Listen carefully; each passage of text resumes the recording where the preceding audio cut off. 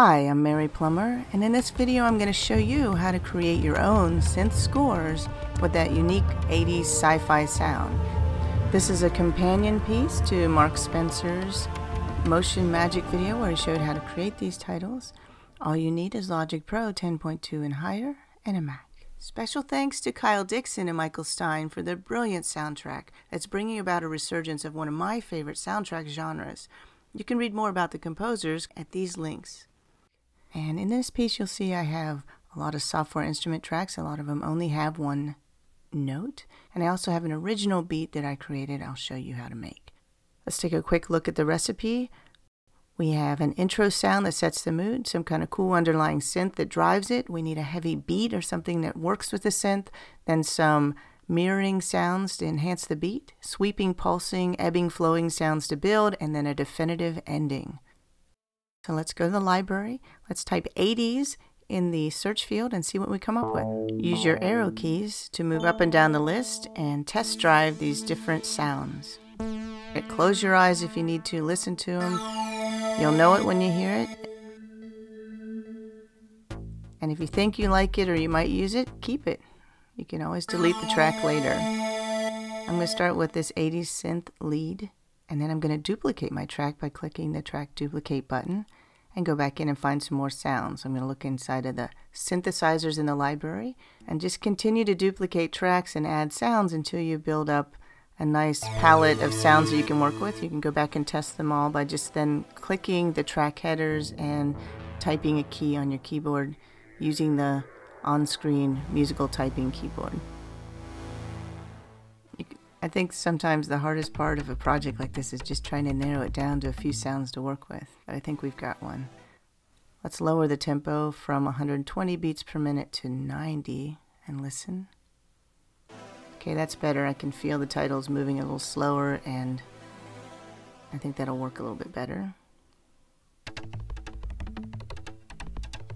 Okay, I think it's time to record the first track. First I got to figure out what note I want to play. And I think that's my winner. I'll go with A sharp, but I'm going to lower the octave. And just pressing U or clicking on that key will work. Make sure I'm at the track, make sure the track I want is selected. I'm going to hit the record button, and I'm going to press and hold the one key.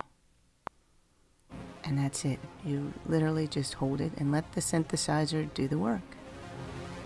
When I'm finished recording, I'll just release the key and press the space bar to stop. And there it is. Now, my next track is going to be exactly the same, so instead of recreating it and re-recording that entire note, I'm just going to Option drag a copy down to the other track. Just hold down Option, drag it down from the header, and then release the Option key before you release the mouse, and there it is. Okay, those work really well together, but I want to stagger them. So let's go ahead and drag my plucked cycles over a little bit by about a second. So now we have our intro sound, and then our primary synth is going to step in and take over. So let's create a new track. I'm just double clicking the empty space to create another default track. And I'm going to pick an orchestral percussion orchestral kit. And what I'm looking for is a sound I could create a beat from. So I'm going to pick around on a few of these, change the octave till I find just the right sound. That'll work, but instead of performing it, I'm going to turn on my arpeggiator. So let's move the keyboard up. I'm going to bring up our smart controls. B is the shortcut. And in the top right corner smart controls, there's my arpeggiator. And that is the default sound. Not digging it. Let's find something else. There we go, my complex chord groove number 1 sounds perfect. I'm going to raise the velocity, so I'm striking it with full force as I press the key. And let's record. And let's go over to our channel strip in your inspector. If it's not showing, press I.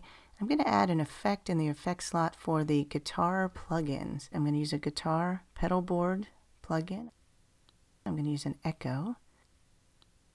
Make sure you turn on sync so that it matches the project tempo and other effects.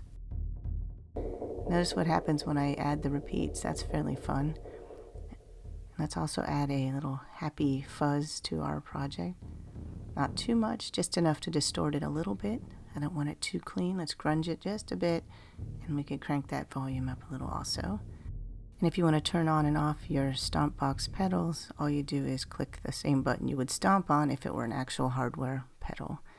Alright, you know, while I'm here, let's go ahead and record that little repeats trick I did, just in case I decide to use it later. So I'm going to turn on the latch mode so that I can actually record any adjustments that I make as automation. I'm going to start recording, and then I'm going to crank up those repeats right there on my pedal board. Just crank them right up.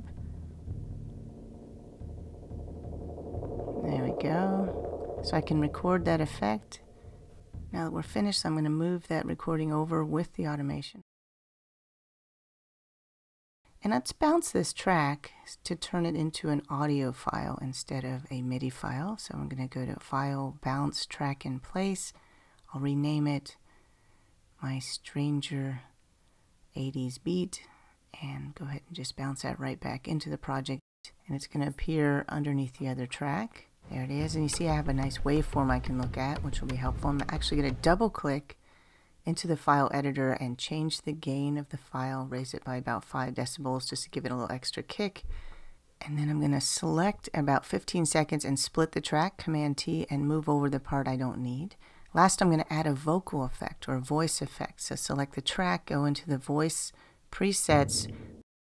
There's a nice warm vocal. Here's my vintage, and I'll try the tube vocal as well. Alright, I think I'll go with the warm vocal for this one. Perfect. That's a good preset to start. I can always tweak it. Now let's work on the timing. I'm going to drag all the tracks together, and we're going to work on timing them so they're 1 second apart. I changed the LCD to time code so it's easier to work with.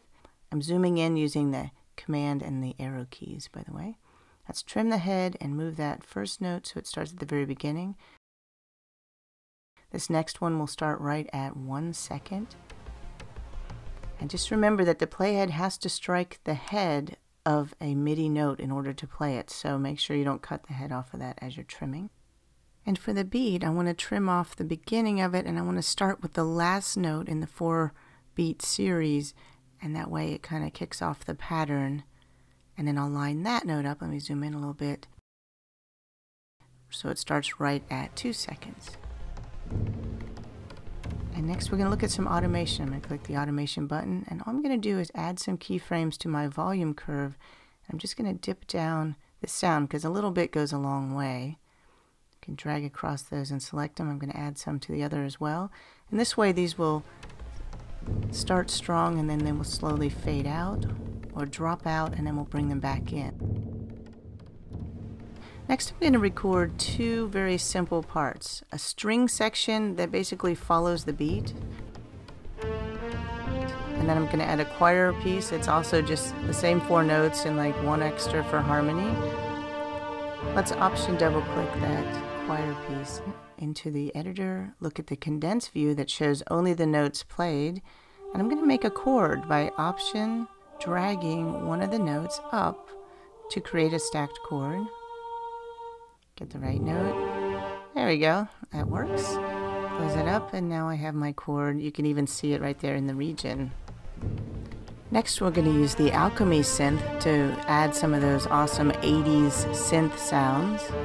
Now, how do you know which sounds are Alchemy? Well, you can see it right there in the channel strip for the selected track. Just click Alchemy, and there it is, the world's most powerful synth. There's a list of all your sounds to work with, and here are the controls. Now we're going to close it up for now and just work with our smart controls. I'm going to show you how to change the snapshot to alter the sound, and you can even do it while you're recording. So I'll practice a little bit, and then I'll actually record it and move and change the snapshot of my effect right there. Notice that it actually kept it. Let's do it for another sound.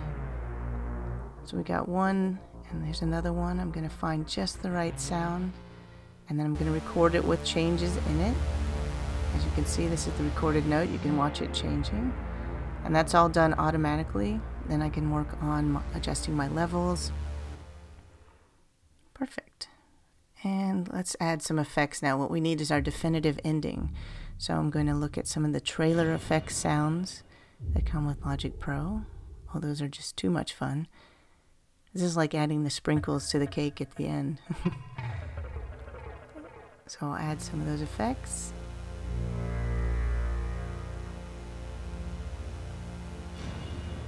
Okay, that sure sounds like a definitive ending to me.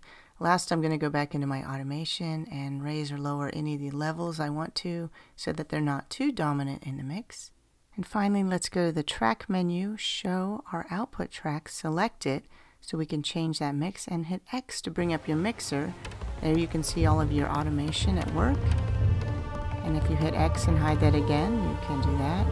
And I'm going to look at some of the mastering effects that I can apply to my project just by selecting the output track and then choosing some of the presets that add some EQ and compression automatically. Now I normally dial these all in myself, but for this demo it's handy to show you some pre-builds.